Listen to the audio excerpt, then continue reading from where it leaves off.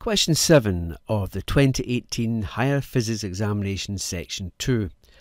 A student uses a gold leaf electroscope to investigate the photoelectric effect. A deflection of the gold leaf on the electroscope shows that the metal plate is charged. The student charges the metal plate electroscope and the gold leaf is deflected, as can be seen in the diagram. And part A of question 7 asks us, ultraviolet light is shone onto the negatively charged metal plate. The gold leaf electroscope does not discharge. This indicates that the photoelectrons are not ejected from the surface of the metal. And you've got to suggest one reason why the photoelectrons are not ejected from the surface of the metal. Well, for a start, the energy of the incident photon is not large enough to eject an electron from the surface of the metal. Then no electrons will be ejected and the electroscope will hold its charge. Another possibility which is forgotten about is that the metal surface is actually unclean. There might be an oxide coating on it, and that would inhibit the electrons being ejected from the metal surface. So that's two possible reasons for it. Remember, when we're dealing with photons being incident on the metal plate, each photon has got an energy E equal to hf, where E is going to be the energy of the photon, h is going to be Planck's constant, and f is going to be the frequency of the photon. So the higher the frequency of the photon, the more energy it will have. So in this particular case, maybe that photon arriving at the metal plate hasn't got a big enough frequency to give it enough energy to eject a photoelectron from the metal plate's surface.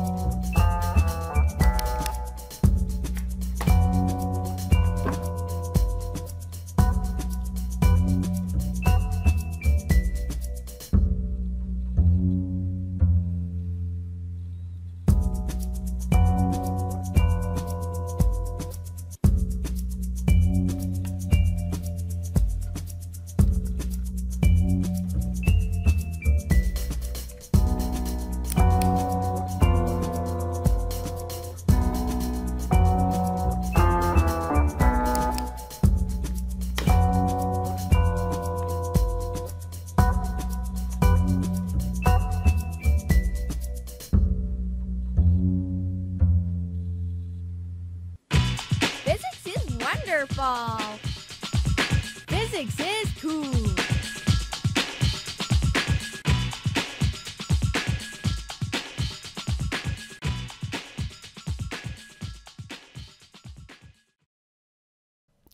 Question 7, Part B. The student adjusts the experiment so that the gold leaf electroscope now discharges when the ultraviolet light is shone onto the plate.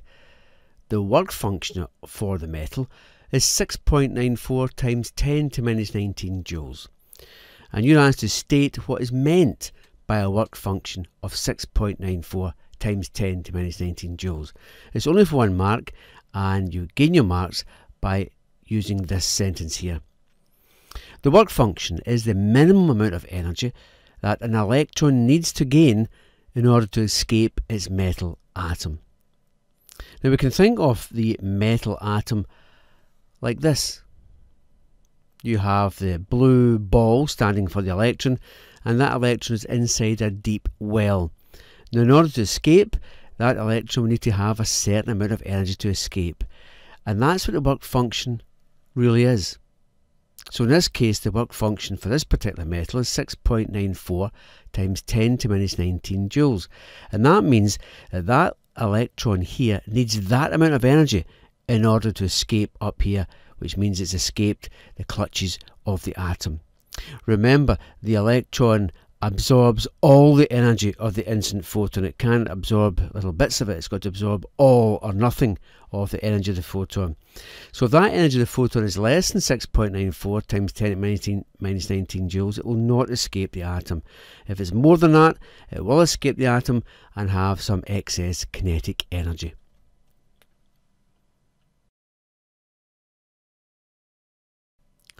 Question 2. The irradiance of the ultraviolet light on the metal plate is reduced by increasing the distance between the gold leaf electroscope and the ultraviolet light source. State what effect, if any, this has on the maximum kinetic energy of the photoelectrons ejected from the surface of the metal, and you must justify your answer.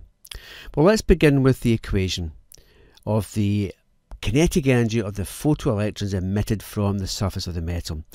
Remember, EK stands for the kinetic energy of the photoelectron. HF, well, that's the energy of the incoming photon. And HF naught, well, we know that to be the work function of the metal. Now closely look at that equation and you can state that there's no mention of the irradiance in that equation. The kinetic energy of the photoelectric effect just depends on the energy of the incoming photon and the work function of the metal. And it's nothing to do with irradiance of the ultraviolet light. So what we can say here then is that varying the irradiance of the incident radiation will have no effect on the energy of the radiation's photons.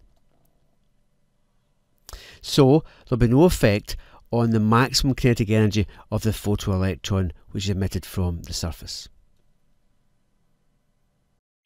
Question 7c. The graph shows how the kinetic energy of the photoelectrons ejected from the metal plate varies as the frequency of the incident radiation increases. The threshold frequency for the metal plate is 1.05 times 10 to the power 15 Hz. Now if you look very close at the graph then, if we have a photon coming in with any frequency greater than 1.05 times 10 to the power 15 Hz, it will release photoelectrons from the metal surface with excess energy. If we have a frequency of the photon which is less than 1.05 times 10 to the power 15 Hz, then it will not release any electrons from the surface of the metal. So this line in here indicates no electrons being emitted. At the threshold frequency itself, if the photon has that frequency which matches the threshold frequency, then it will shake the electron away from the surface of the metal, but they'll have zero excess kinetic energy.